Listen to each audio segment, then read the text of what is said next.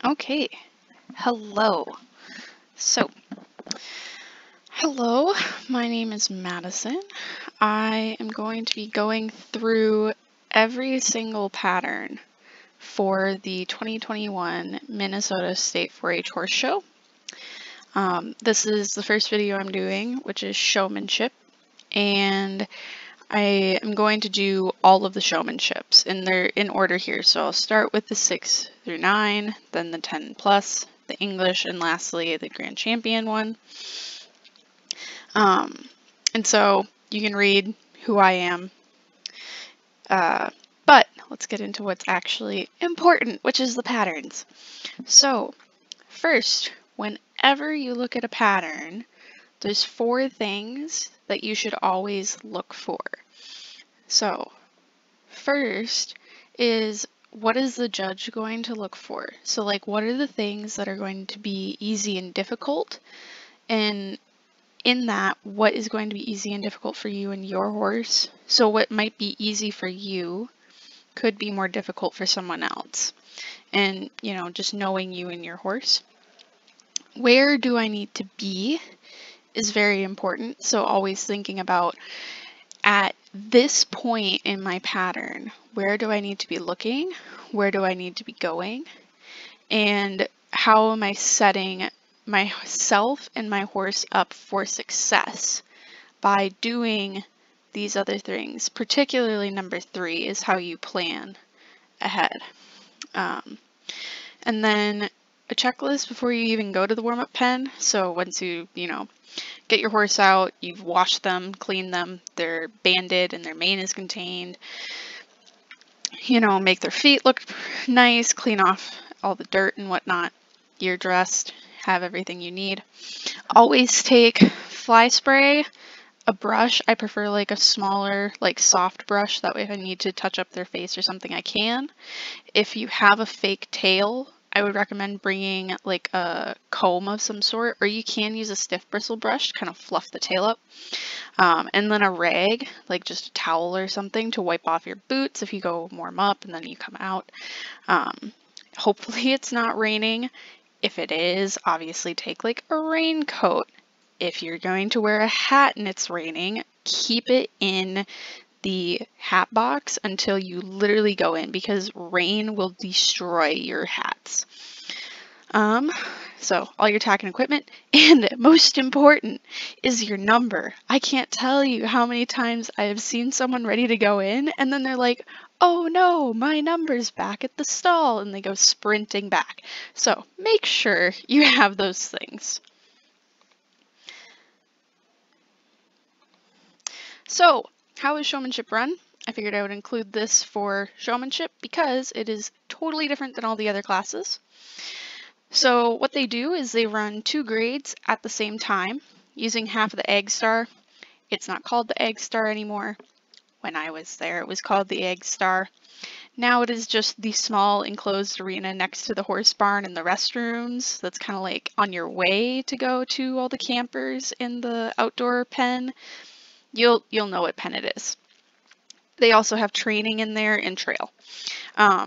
So they typically start with grades 13 and 12, and they have one on one half and the other on the other half. So like, for example, grade 13 would be on the green side, and grade 12 would be on the blue side. And then they continue with all of the odds on the same side as where grade 13 would be, and all the evens on the same side as where grade 12 would be. So that means that it moves a lot faster than all the rest of the pattern classes, because you have essentially 2 arenas going at the same time. So if you are hypothetically in grade 8 and you're going to be on the side that has grade 12 running in it, you are going to follow grade 10 on that half of the arena. So make sure you know which side you're going to be on, and make sure you pay attention, especially with the order of goes. Your number says where you're going to go. So if you're number 10, you will go before number 100. So make sure you know that. Yeah, so then what they'll normally have you do, depending on how the pattern is set up, there's a little door over here that like you'll come in, there's a big door over here and a big door on the side. You'll come in, do your pattern, and then they normally have you go out this little side door, or they, depending on how this pattern is, they'll have you exit out the same door you come in. So just follow the directions of your ring steward. If you can, watch a grade up before, or like someone before you, to see how they ask them to exit, so you know ahead of time, so you're not like done and wondering, where do I go? So that is how showmanship is run. So yay, we get to the exciting bit. So actually talking about the patterns. Now you will notice on basically every single pattern. Once I get into like the horsemanship and the equitation stuff, I drew a fair bit on those. Showmanship, some of them I drew a lot on, some of them I didn't draw a lot. But either way, for the Western Showmanship grades 6 through 9, the directions I retyped over here. And on the patterns, if it gives me a distinction of like a distance that is up to my judgment, I highlight that. And if it also says like a horse length, I'll also discuss what that actually means. And then for pivoting, I highlighted those so you know, hey, this is how much of a pivot I should expect. So for this pattern, I'm going to just go through with my pointer and read everything, and then we'll get into the more nitty-gritty. So you're going to start at cone A. You're going to be on this side. Your horse's nose should be even with the cone. You'll get acknowledgement from the ring steward or judge, who will be here. They'll nod to you. You're going to go at a walk halfway to A. You are going to jog until you're even with the judge. You are going to back approximately 2 horse lengths, perform a 180 pivot. You are then going to trot to and around A and halfway to the judge. Then you are going to walk to the judge, stop and set up for inspection. The judge will walk around you and do inspection. When you're dismissed, you'll do a 90 and walk away from the judge to the exit. So when I look at this pattern, the main thing that I think will increase your scores is having a definite halfway point in your pattern, as well as making sure that obviously, you know, your pivots are pivots and your back is straight. And when you ask your horse to come up to the trot with you, they do it right away. You're not like waiting for them. You're not looking at them. They just step up and go into the trot with you as you go off. So the main thing that you should do is before your class, before your go, unless you're the very first like 3 people, in which case for your grade, good luck. I know how it goes. Sometimes going first is a good thing though. So I would think that they would have you enter here, and then they'd probably have you walk around behind to get to the exit door out here rather than have you walk along the rail. Depends on what they'll have you do. Either way, you're going to start with your horse's nose even at the cone. You're going to stay on the leading side. You're not going to move over here because then you're in the same quadrant as the judge would be. You're going to stay over here. You'll get acknowledgement from them, step up to a walk. And before your pattern, you should go and figure out what is halfway between A and the judge. And you can do that pretty easily because your bleachers are either going to be here or they're going to be here. So you should be able to go up into the bleachers and quietly, discreetly of course, just walk from A to the judge and count how many steps that is. Divide that by 2, and that's how many steps you should take here. And what you can also do is once you figure that out, you can start again where A is, take that many steps, turn and look into the arena and see if there's a poster. Is there a post? Is there something with the bleachers? You know, find some sort of marker that you can look at or just see out of the corner of your eye and say, okay, this is halfway for this bit here. So you figured out your halfway point. That's fantastic. Something else I think that a lot of people will make more difficult for themselves is this curve, because you're going to get down here to A and you're going to be going like out of the arena, right? Like you're headed away from the judge. And I think a lot of younger people that don't have as much show experience will not necessarily panic, but they'll get here and they'll be like, oh my gosh, I need to go back to the judge. And they'll make this turn like really short, and they're not going to come over here where they're in line with the judge. So make sure that when you're here, you're looking kind of here. I like to use where, if I'm on a circle or a curve, I like to look a quarter of that circle ahead of me. So if I'm here, I'm looking about here. And if I'm here, I'm looking about here. And you know, once you're here, you should be looking at your judge and finishing your curve. So making sure that this is a good size, and you're not cutting this too short. You also, though, and why I mentioned looking where you're going, is you also don't want to like come over here, turn too sharply, and then be like, oh no, I've turned too sharp. So then you have to come over here, and then sometimes that will happen too. So practice in the warm-up pen, making a circle and like finding a spot to look at and then going straight towards it. Probably the last major thing that I would say is making sure that your stop here is even with the judge, and the horse's nose should be even with the judge when you stop. So make sure that when you're practicing, have, you know, a friend, a parent, a grandparent, I don't know, a dog, double check. So when you stop, you know, you can do it yourself too. Pick a post or a cone or something, and when you stop, look and just make sure that you're even and in line with them. But besides that, you know, just make sure your back is straight. So when it says, that brings me back to 2 horse lengths. So a horse length ideally is 4 steps. If your back is going really, really bad, treat a horse length as 3 steps. If your back is going really, really well, it's crisp, it's straight, you know, they're just marching back away from you, then you can maybe get away with 5. So 2 horse lengths. If it's going really bad, you can do 6. Ideally do 8. If it's going really, really well, you can probably push it to 9. I don't know if I would go all the way to 10, because then, you know, the judge is like, did they actually back 2? So yeah, ideally 8 steps backwards. I think that is everything I have for the 6 through 9 showmanship.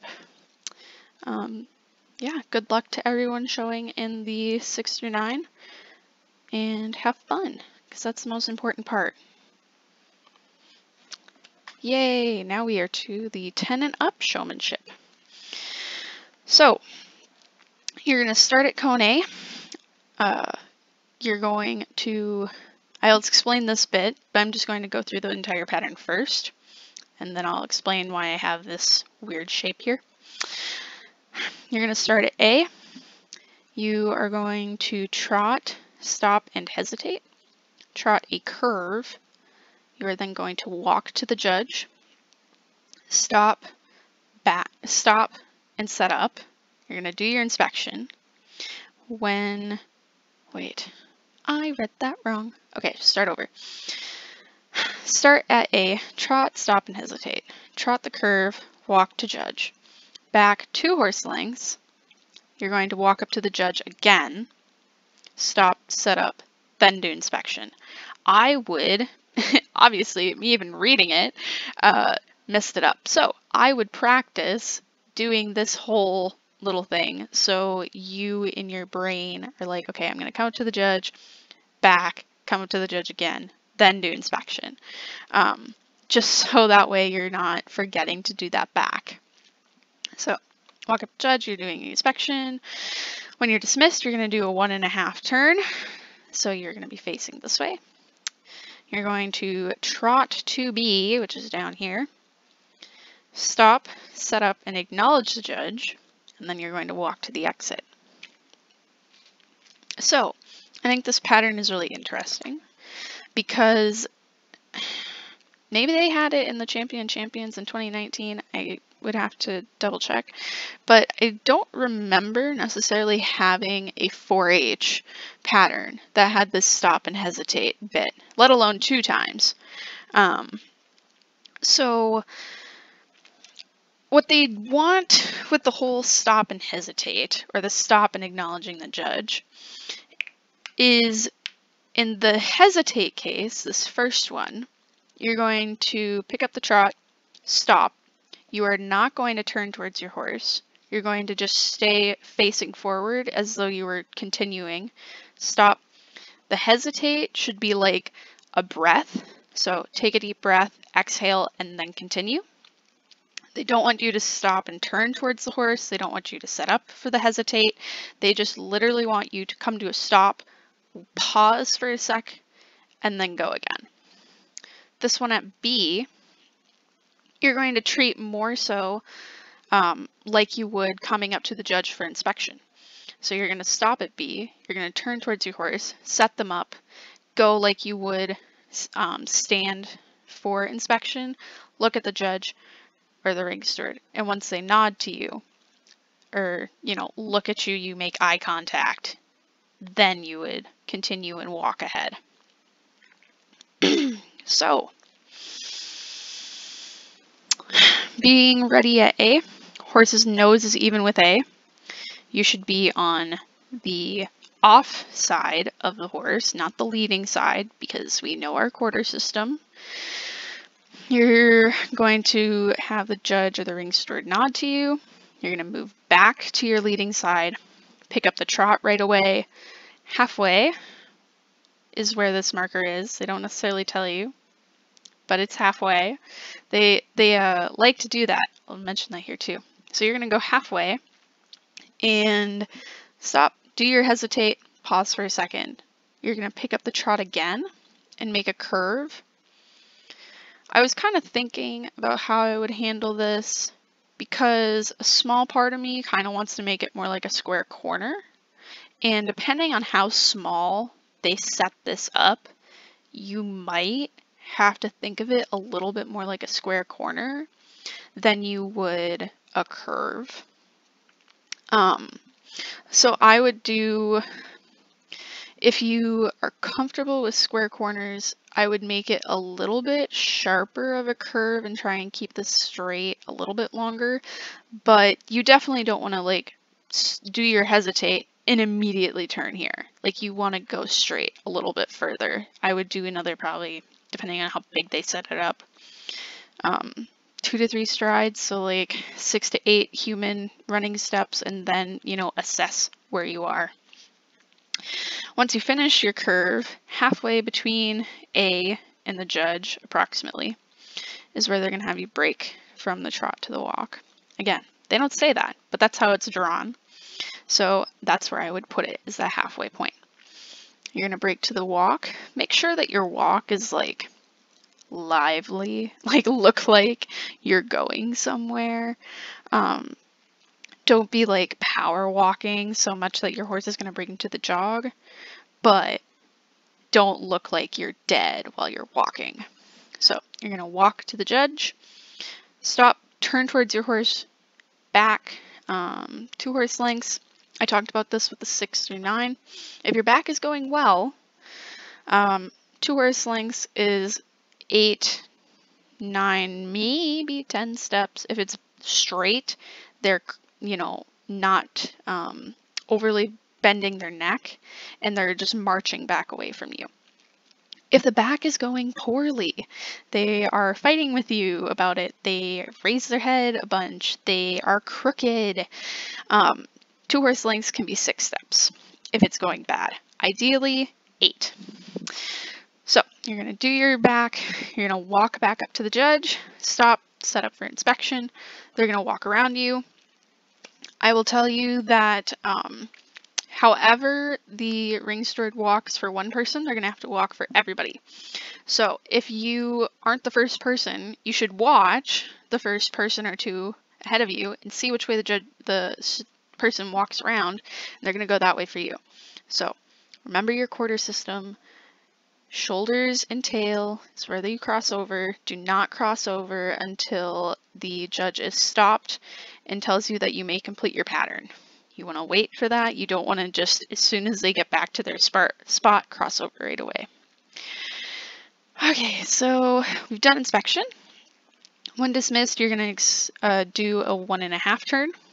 So make sure for that then, that when you walk back up after your back, that you leave enough space between you and the ring steward that when you ideally you would step and walk towards your horse's nose, that you're not going to run into the judge when you're doing your pivot. So just make sure that you have a reasonable distance. Practice with a friend, practice with a post on somewhere, make sure that that works well. Then you're going to trot to B, and you're probably thinking, why do you have this hideous green D shape here? Well, that's because I really didn't like the curve that they gave me.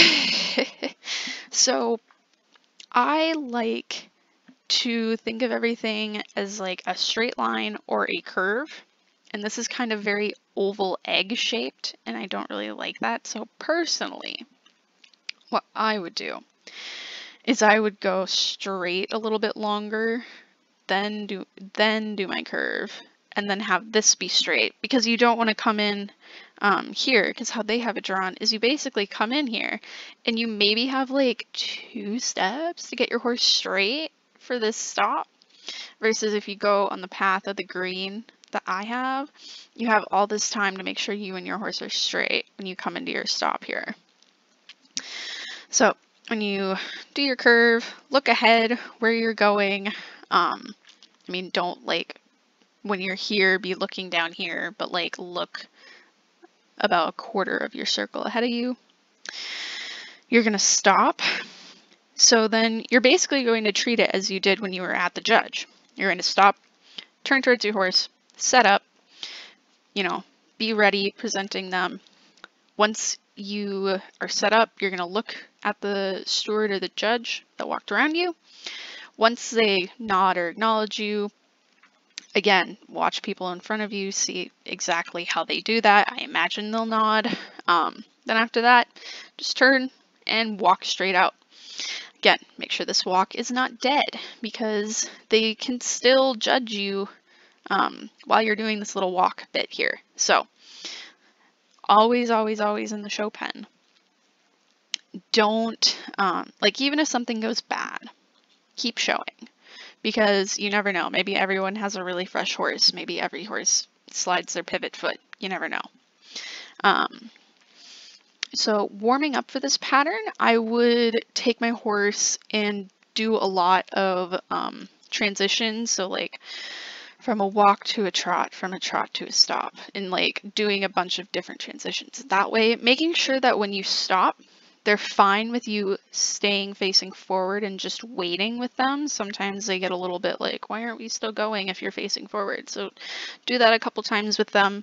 Make sure your setup is quick, like remind them, hey, we need to have a quick setup.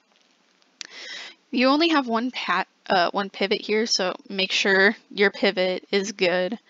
And making sure that they're back, they keep their body straight and you are backing them straight.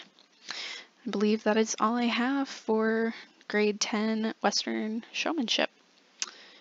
Thank you and good luck to everyone down at State. We are now looking at the English Showmanship pattern.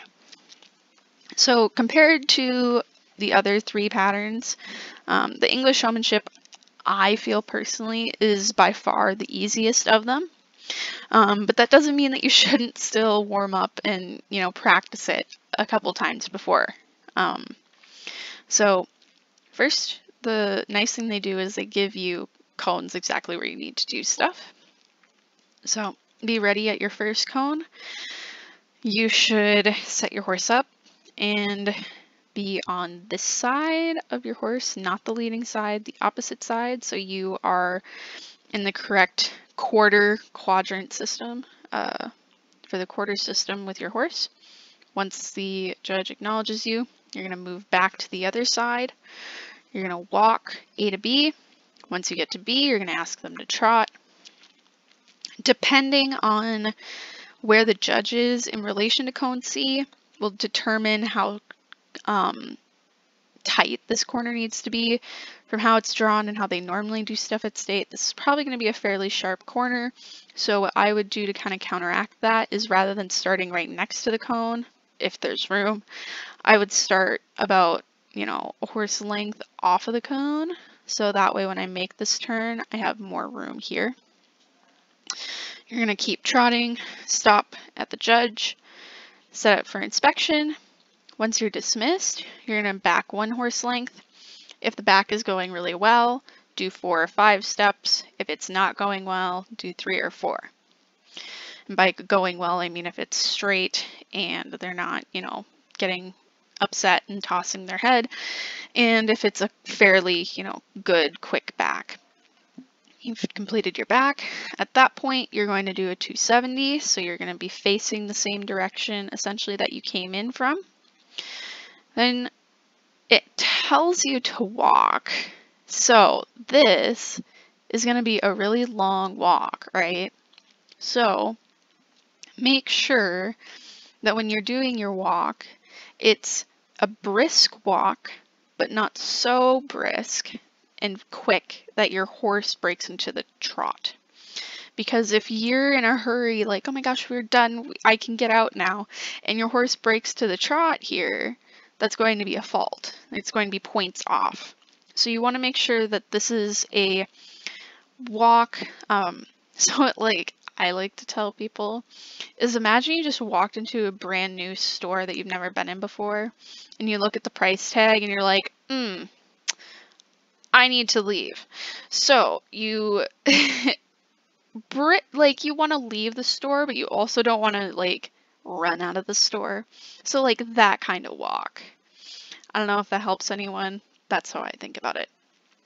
So you're going to walk and basically once you're even with A, you're done. So there's going to be a big double door here that they'll have you go in and out of. So they'll probably have cones splitting the entrance and exit. Make sure that you don't like interfere with the people coming in. Oh, and the other thing too, once you do your turn, pick something down here and stare at that. Like stare a hole into the wall and walk directly straight towards it. Don't get like a squiggly walk while you're doing stuff, just a nice straight walk. Believe that is everything I have for the English showmanship. Congratulations on making it to state and good luck to everyone competing.